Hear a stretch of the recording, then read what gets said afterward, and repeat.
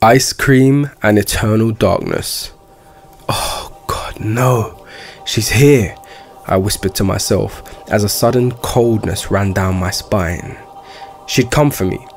I dropped my ice cream and ran up the stairs to my room, slammed the door behind me and locked it. I span around, but there she was, sitting in the center of the room. Doors, walls, locks, all useless against the powers he'd given her. Her eyes glowed white and curly silver hair waved around above her head. She was beautiful and terrifying. "What do you want from me?" I screamed at her. She rolled her eyes, stood up and began moving towards me. "Lawrence, just like those who followed you, you fail to understand my function here. You have nothing I want. My presence is merely a matter of purpose. In fact, it surprises me at how much you seem to have forgotten about his law." She was right. I did know.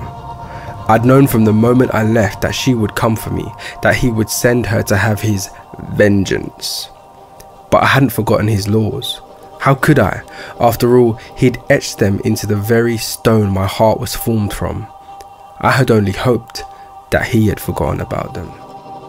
When Gabrielle got within an arm's reach of me, I grabbed her and tried to wrestle her to the ground.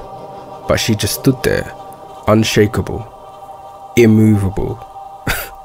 "Please," she laughed, as she grabbed my wrist and twisted it, forcing me to let go of her and go down to my knees. "Good boy.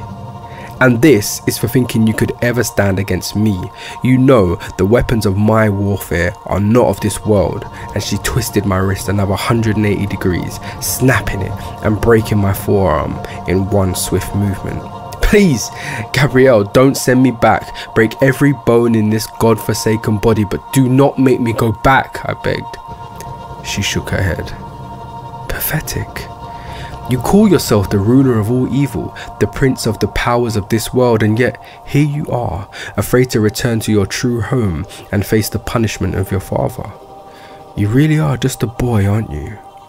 And with that, she opened the portal and I saw paradise pass me by one last time as she threw me into the void and I descended down into eternal darkness.